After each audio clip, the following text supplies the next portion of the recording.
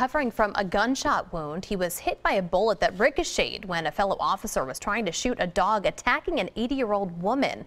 Greg Argos is live at Temple University Hospital where that officer is being treated. Greg?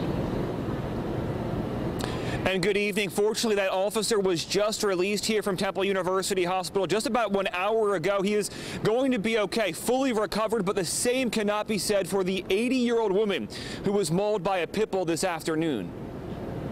They do a tough job every day, and they wade into the danger and without even thinking twice about it. And today, that danger Philadelphia's finest faced was inside a home on the 2900 block of Judson Street in North Philly. 911 received a call about a vicious dog attacking a female. Responding officers found a pit bull mauling an 80-year-old woman. Significant dog bites to her leg areas. And Commissioner Richard Ross says one officer forced to open fire, striking another officer inside. He had to shoot the dog at least once or twice to put the dog down, and it's one of those rounds that we believe that may have ricocheted and struck him. Fortunately, the officer, 34-year-old Kevin Fay, a 4-year veteran of the 39th District, not seriously injured. It did not penetrate his shin.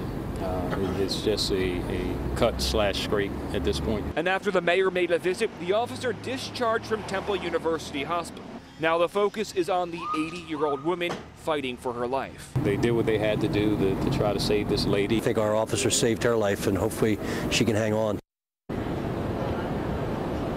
Once again, Commissioner Ross saying that 80-year-old woman is suffering serious injuries to the lower portion of her body. She is still inside here, Temple University Hospital, hoping to recover. Now, coming up tonight at 6, you're going to hear from neighbors in that community here in North Philly and what they have to say about that dog. For now, that we're live here in North Philly, I'm Greg Argos, CBS 3 Eyewitness News.